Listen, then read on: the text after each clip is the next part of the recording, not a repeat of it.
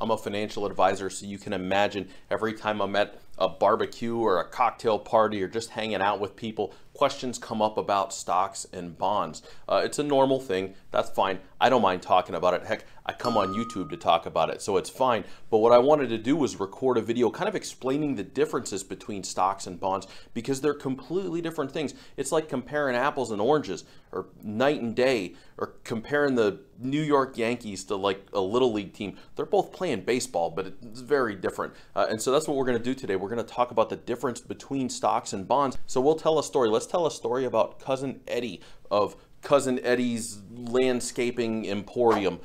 I hope there's not actually a company out there called that. I didn't Google it in advance. There probably isn't. If there is, this is not about some specific company. This is about our made-up Cousin Eddie of Cousin Eddie's Landscaping Emporium. So let's pretend that you're at a barbecue and all the family's there, and you see Cousin Eddie across the yard in the back, and boy, he's looking good. He's like smiling a little bit brighter. He's got some nice clothes on today. You noticed that they pulled up in a brand new Escalade, and you think, boy, I guess the landscaping business is doing pretty good. And so then later you're chit-chatting with Eddie and you say, hey, Cousin Eddie, how you been? What's going on? And he says, oh, let me tell you, business is booming. It is fantastic. Really, the problem is I don't have enough equipment. I don't have enough workers. I've got more customers and more contracts than I can handle. I'm actually looking for some investors.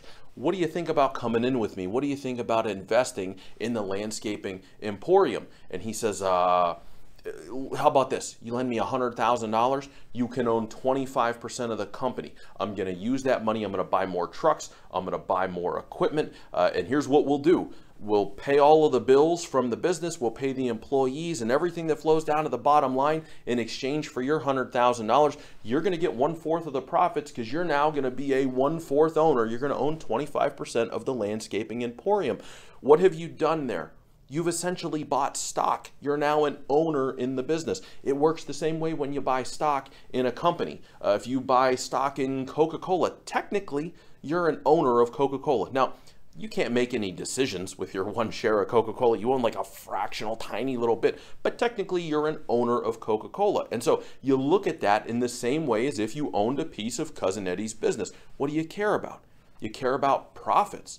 Profits from the company. You don't want them to just stay in business. You want them to make money, and you want the amount of money that they're making to grow, because as an owner of a business, one, those profits are what determine the value of your investment, and two, if those profits are growing, the value of your investment is also growing.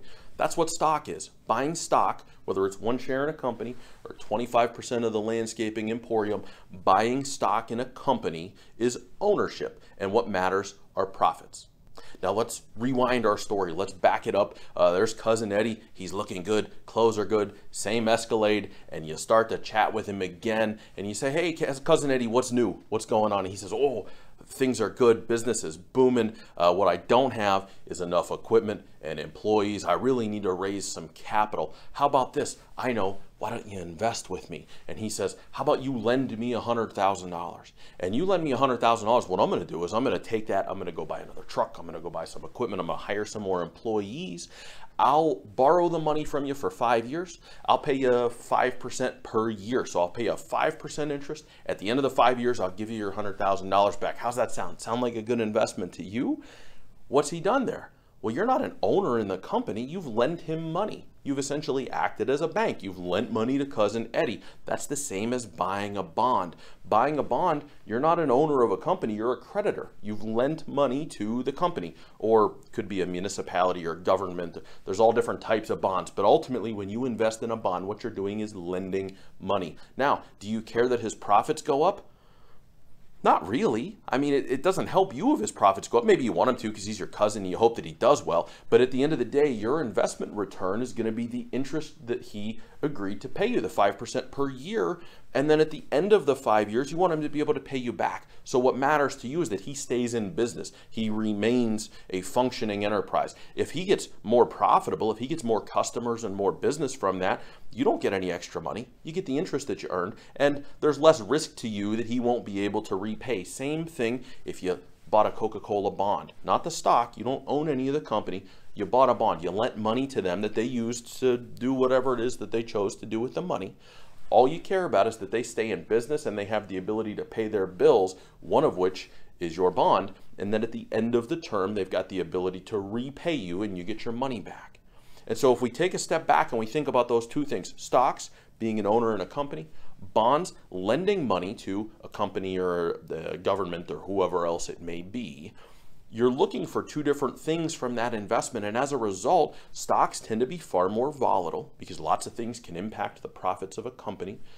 But they also tend to provide more growth. Over the long run, they've out-earned bonds because being an owner and taking the risk that comes along with it has a greater payoff because your return, depending upon the profits of the company, is theoretically unlimited, right? If you invest in the next big thing and their profits grow incredibly, you receive the benefit from that because the value of your stock goes up along with it.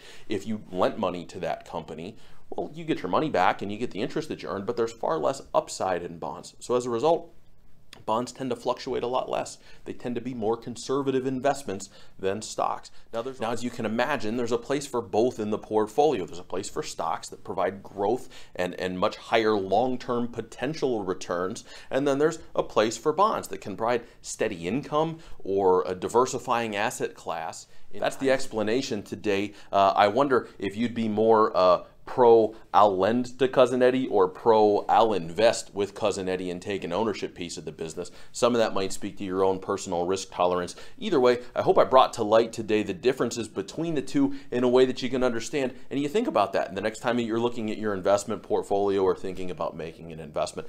I hope you enjoyed the video today. If you did, go ahead and subscribe to the channel. Come on back, visit us another time. I thank you for being here. I hope you learned something, and I'll see you soon.